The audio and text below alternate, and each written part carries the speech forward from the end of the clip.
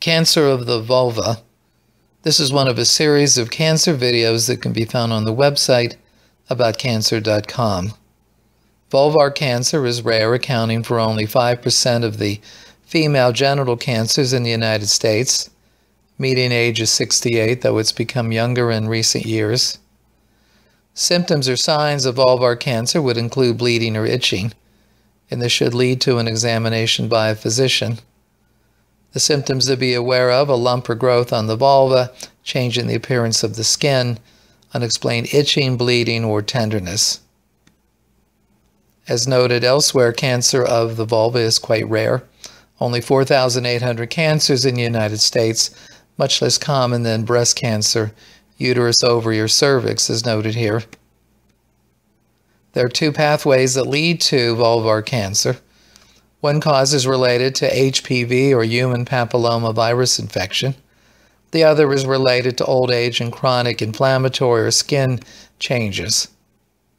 So the risk factors would include old age, precancerous changes, lichen sclerosis, which is an odd skin disease, human papilloma virus as noted, other cancers of the vagina or cervix. This is more common in cigarette smoking patients. The age distribution is fairly broad, 40s, 50s, 60s, 70s as noted, basically because there's a young age group, the HPV group, and the older group related to chronic skin changes in older women. The incidence has been increasing slightly over the last few years as noted, and the overall death rate has increased slightly as well. About 90% of these cancers are squamous. Squamous is from the Latin word to scale. This means the cells that cover the outside surface of the body. Survival is related to the stage, particularly the lymph node status. As noted here, squamous most common. Other unusual cancers in this area can include melanoma or basal cell. The other list of odd histologies in this area as noted. Vulvar anatomy, basically the vulva includes all the tissue external to the vagina, so the mons pubis, the labia, the clitoris, the Bartholin glands, and the perineum. Detailed images are available as noted here. For practical purposes, the labia majora are the most common site of vulvar cancer, about 50% of the cases. The labia minora, about 15 to 20%. The clitoris and Bartholin glands, a smaller group, and about 5% are multifocal, which means they arise from multiple areas. The lymphatics are critical in this part of the body. In general, with GYN cancers, it's normally the periaortic, pelvic, and groin or inguinal lymph nodes. With vulvar cancer, the inguinal nodes are the most critical. Again, there are detailed anatomy diagrams available that describe the lymph node anatomy of the pelvis. But for our purposes, the inguinal or femoral lymph nodes are the most important. These nodes can be superficial or deep. The area of the vulva normally drains initially to the superficial femoral or groin nodes, and then spreads to the deep femoral nodes, and then from there can go further to the pelvic iliac nodes. If a sentinel node biopsy is done, they found the nodes are almost always lie over the medial or just above the femoral blood vessels. 85% of the time they're superficial, and about 5% they are deep. The odds of finding lymph node spread are noted here. If the groin nodes are already enlarged, the odds of finding cancer in them is 60 to 75%. Even if the groin nodes are not enlarged, the odds of finding cancer in those nodes is about 25 to 35%, so it's important to do a biopsy. And once the cancer is in the groin nodes, the odds that cancer is already spread to the pelvic lymph nodes is about 28 to 30%. The depth of the tumor is related to the odds of the cancer involving the lymph nodes, as noted here. If the tumor is 1 millimeter or less, the odds of it having spread to the lymph nodes would be very low. And the deeper the tumor is noted, the higher the risk. The bigger the tumor, the higher the risk. And the more the cancer is extended, the higher risk of finding that the cancer has already spread to the lymph nodes. The staging system is based on both the size of the tumor and whether the lymph nodes are involved. Stage 1 would be generally a small tumor without lymph nodes. Stage 2 is further extension, as noted here and in these diagrams. Stage 3 is if the cancer is spread even further or has now gotten into the inguinal, femoral, or so-called groin lymph nodes, as noted here. And a PET scan will often show these lymph nodes quite well, and PET scans are commonly used to stage vulvar cancer. Stage 4 would be even further extent of the cancer or further spread of the cancer. Fortunately, in the United States, most cancers present in a local or regional stage, and the overall 5-year relative survival rate is quite good, as noted here, 86% for local, 54% for regional. If the lymph nodes are clear or not involved, so-called negative, the 5-year survival rate is still quite good, 70 to 93%. Once the lymph nodes are involved, the cure rate declines significantly, as noted.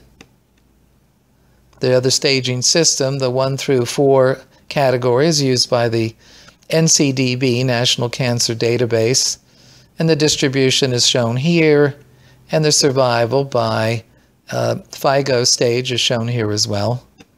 There are multiple other tables available on 5-year survival by stage and by lymph node status, is shown here, here, and here. The treatment of this cancer is primarily surgery. The surgery is quite complicated and technical, and much of it involves the extent of surgery necessary, whether a partial vulvectomy or radical vulvectomy. Up until the 1980s, the standard treatment was radical surgery, removing the entire vulva and regional lymph nodes. Over the years, in order to decrease the side effects, tumors that are more clinically confined to the vulva, which means smaller, will often have a wide local excision with just a centimeter around them. Separate incisions will be made for the inguinal lymph node surgery to avoid side effects or complications. Inguinal lymph node dissection is often only done on one side, ipsilateral rather than both sides. And the femoral lymph node dissection is omitted in some very early cases. So modern treatment is shown here. Early stage is so-called radical local excision. More advanced stages are considered a modified radical, often with a sentinel node biopsy to look at the lymph nodes. And the more advanced stages are often treated with radiation plus chemo, often referred to as chemoradiation, and then possibly followed by limited surgery. The sentinel node biopsy technique, the surgeon injects blue dye or radioactive dye into the vulva, or the area involved in the skin, and then tracks the lymph nodes that are involved directly. In sentinel node biopsies, for instance, they were able to find cancer in 26% of the cases, and the side effects of doing a sentinel node biopsy are much less than a formal node dissection. There is, as noted here, a high risk of wound breakdown, cellulitis, and lymphedema with a traditional inguinal femoral lymph node dissection. A sentinel node biopsy lowers this risk. And the other advantage of a sentinel node biopsy, it will tell which side the lymph nodes are spread to. So cancers in the midline will often go to both sides, bilateral in 70% of the cases. If the location is somewhat ambiguous, 58%. If the vulvar lesion is clearly on one side or the other, then only about 22% of the time does it drain bilaterally. If radiation is used, modern radiation techniques are now important. There were studies done years ago to see if radiation could be used instead of surgery. About 20 to 35% of patients with negative feeling lymph nodes will have cancer in the nodes, as noted. There was a small study that compared surgery with radiation to the groin, but there were more relapses in the radiation group, 18%. So this study was discontinued. The study was criticized because the dose of radiation to the groin nodes was considered too low by modern standards. The pelvic nodes was a different study. There was a study that showed if the groin nodes were positive, they randomized patients between pelvic lymph node surgery or pelvic radiation.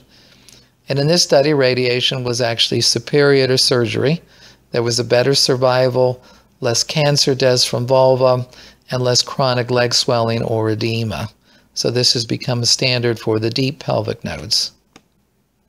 So postoperative radiation would be indicated if the pathology shows some high-risk features, such as lymphovascular invasion, deeply invasive or large tumor, if the surgical margins were either involved or were less than 8 millimeters, if there are more than one lymph node involved, or even if there was one lymph node involved, if the pathologist finds what's called extracapsular extension or invasion. Indications for chemoradiation would be a very large cancer, one that's attached to structures that might require radical surgery, so radiation and chemo may avoid a colostomy or bladder surgery. If the cancer is fixed to the bone or there are gross, obvious lymph node involvements, it may be better to do chemoradiation first. There are multiple studies now with chemoradiation for squamous cancer of the vulva. The chemo is usually 5-FU plus cisplatin or mitomycin. The radiation dose is in the 40 to 65 range. The cure rate varies considerably, 25 to 75% in the published studies. A typical study would be such as this: locally advanced squamous cancer treated over a period of years. Most of the patients had radiation, but often with chemotherapy. The dose of radiation was 64 gray. Most of the patients had more advanced disease or lymph node involvements or large tumors. In this study, the overall cure rate was only 50%. The risk of a local relapse was only 25%, however, and the risk of serious long-term side effects in the bladder or rectum was in the 4 to 10% range. This is typical of some of the studies that are available. If radiation is used, a CAT scan is obtained at the time of the simulation. These structures are inserted into the computer. Cross-sectional anatomy of the female pelvis is used to identify these structures three-dimensionally. And on the CAT scans, the physician will target all the normal structures to avoid, like the bone and the bowel, but identify the lymph nodes or the other structures that are important to target, as shown here in these color CT images. And the specific lymph node regions are identified on the CAT scan. With IMRT techniques, or intensity modulated radiation, the computer has colored in the lymph node areas that need to be treated, as well as the vagina and vulva that will be treated with an IMRT technique. If only the lymph nodes are treated, the IMRT technique may avoid the bladder or the rectum, as shown here, and only radiate the lymph nodes, as shown here and shown here, using an IMRT technique with a tomotherapy device. The side effects of pelvic radiation can be considerable, particularly significant when you radiate the vulvar and vagina area. The structures in the way will predict the odds and type of side effects expected. Radiation to the bowel will cause cramps or diarrhea. Radiation to the rectum can cause, again, diarrhea, rectal irritation. Radiation to the lymph nodes can cause leg swelling or lymphedema. Radiation to the bladder can cause urinary burning, stinging, or frequency. Radiation to the vulva and vagina can cause considerable skin burning and irritation. And most of these patients need a lot of nursing care because of the areas of inflammation in the vagina, the vulva, and the skin in that region. More detailed information can be found on the website aboutcancer.com.